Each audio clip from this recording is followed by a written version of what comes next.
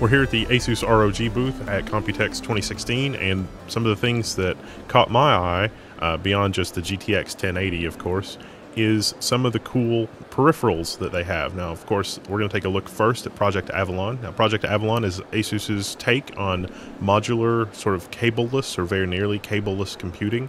It is kind of a proprietary motherboard form factor and proprietary case form factor, but everything here is modular. The back I/O is modular. The front, there are 4 hot swap 2.5 bays, or modular 2.5 bays I should say.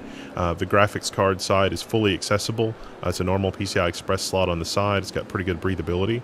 There were 2 configurations that we looked at here. One that had a custom closed loop water cooler, and another one that had a just a regular CPU cooler. Now the custom closed loop water cooler was not actually a custom closed loop water cooler in the strictest sense. Basically all they did was put some right angle connections on for the radiator, but it's otherwise a completely standard radiator setup. Now this is called Project Avalon, and ASUS thinks that the enthusiasts and this particular community will like the design aesthetic here and the modularity. And from an engineering perspective, it is easier to engineer these individual components, like individual back I/O and individual other internal components, than it is to engineer a bunch of different motherboard SKUs. So what ASUS may be saying is, we've got 1 million motherboard SKUs.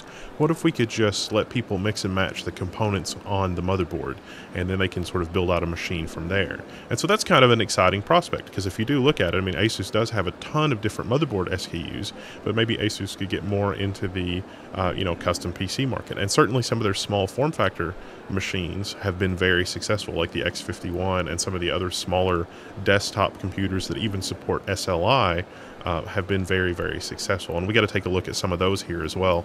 Machines like the X51, running the 1080. Here we have, a laptop running a 1080. Now, ASUS has demoed this kind of an external graphics card dock before, but with a proprietary connector.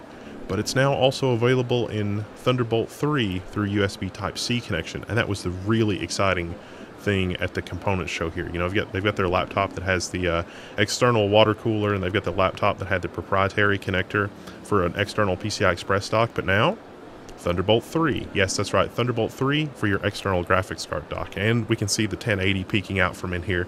The 1080 from ASUS, I hope I get a closer look at this thing, but the NVIDIA 1080, they've sort of gone from their red and black color scheme to just something that's all black. Now there's a couple accents here as far as accent lighting goes, but RGB control.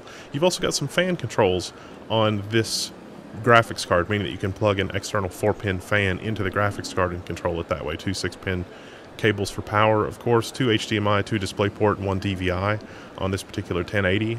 This is a really exciting take on the GTX 1080 graphics card, and it's even more exciting to see it in an external Thunderbolt enclosure. All right, well, we're here at the ASUS consumer electronics side. We took a look at the PC components, but it's time to take a look at the consumer electronics components. Now, if you saw ASUS's press release or you saw any of the other stuff, they had a bunch of announcements. This is the ASUS Transformer 3 Pro. There's a lot of features here that I'm sure if you've seen the Surface Pro 4 from Microsoft or the Surface Book, you're thinking, wow, I wish that had these features. It's got connectivity over here, USB Type-C Thunderbolt. And that was, what we were seeing was Doom on the Transformer 3 Pro. So how does that work? It's not the built-in GPU. That's right, this is a Thunderbolt connection to this. Now this is the same setup that we saw in the components section. It's just that it's hooked up to the ASUS Transformer 3 Pro, and as you can see, the fans just kicked on. The GPU's waking up, and we're getting ready to play Doom on the ASUS Transformer 3 Pro. Now, in addition to Thunderbolt, you've also got HDMI, USB 3.0, and other connectivity. It's got a really solid keyboard. The keyboard is very similar to the Surface Pro 4 from Microsoft. The keys seem to have a similar travel, and it has the sort of dual angle option on the cover. But yeah, 60 FPS. Now this is not everything is maxed out, but this is a GTX 1080. There's a GTX 1080 that's running Doom on this, on a tablet. Or a 2-in-1, I should say. Who says you can't game on a tablet?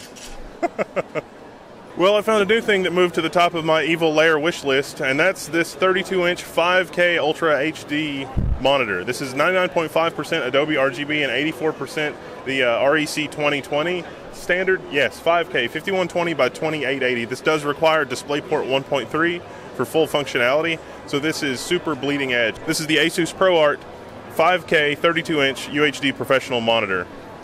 So if you're looking for the absolute top end in professional graphics right now, this is it. All right, one of the other announcements that ASUS had was the Zenfone 3 Deluxe. Now there's actually 3 different models, a larger phone, the deluxe phone, and sort of the mainstream phone. These are available with the Qualcomm 14mm Snapdragon 820 series CPU, 2.3 gigahertz, and the Adreno 530 GPU. Right now it's Android M with Zen UI 3.0. These are full metal body phones. They have an internal antenna though, so the metal shouldn't interfere with the antenna. They have up to 6 gigabytes of RAM and 256 gigabytes of ROM. It's a 5.7-inch Full HD Super AMO LED and the ASUS True Life technology, which is basically just color calibration and some other features they've added to the hardware. It's got 5 magnet speakers, smart AMP, high resolution, a rear 23 megapixel camera, that's a f2.0, and a front 8 megapixel camera, also f2.0. This is a 3000 milliamp hour battery with quick charge 3.0, and this connector is a USB 3.0 type C. If you want to take a look at the autofocus, one of the things that ASUS has put a lot of work into this is the autofocus. It's got an autofocus time of about 0.03 seconds according to the specifications, and they've got a little train on the track here set up as a demonstration. So we got this train set up here so that the phone has to autofocus on the train basically, but the autofocus is pretty much immediate. See the continuous autofocus, how it's pulling in and out? That's really fast. That's the fastest autofocus I've ever seen on a phone. And this is the more mainstream Zenfone 3. Now the Zenfone 3 is the 14 nanometer Snapdragon 625 CPU, 2 gigahertz, up to 4 gigabytes of RAM depending on your configuration. This is a 5.5-inch screen. That's 500 display nits. It's an IPS Plus display. A 16 megapixel rear camera, f2.0, and the front camera is 8 megapixel. Also a 3000 milliamp hour life battery. The back feels almost like ceramic. Seems like it'll be a fingerprint magnet though. All right, one of the other big announcements from the ASUS press release was the ZenBook 3. This is a new laptop from ASUS. It's thinner and lighter than the new MacBook, but 16 gigabytes of RAM up to Intel Core i7. It's got a 12.5-inch Full HD 1920 by 1080 display, up to 1 terabytes of M.2 integrated 802.11 AC with Bluetooth 4.1 support. It's got 1 USB 3.1 Type-C, supports display output, power display, and data transfer. It's got a 40 watt-hour lithium polymer battery that's up to 9 hours of battery life. The ZenBook 3 is also available in a bunch of different color options. We saw blue and gold. This is, of course, the ASUS Silver. This one does not have the integrated fingerprint sensor. As you can see from the profile, it's pretty thin. So this is just a display model. We can't turn it on, but it is a full HD 1920 by 1080 display. It has a fingerprint sensor, touchpad, and mechanical keys. Now the travel on these keys is really not very much, owing to the fact that this thing is incredibly thin. It's also disturbingly lightweight. It feels like it's empty, but I'm gonna assume that it's not.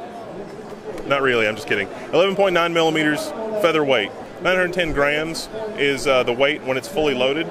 And a 9-10 hour battery life is what we're seeing from the press release and other information. The trackpad has a nice metallic feel, and it does have a mechanical click. And this particular laptop won the Best Choice Award from Computex. Now the other thing that I wanted to show you is the ASUS Zenbo. And in addition to all of the other stuff, the laptops, the phones, consumer electronics, ROG, the virtual reality. I mean, the virtual reality setup at the ASUS area was it was mind-blowing.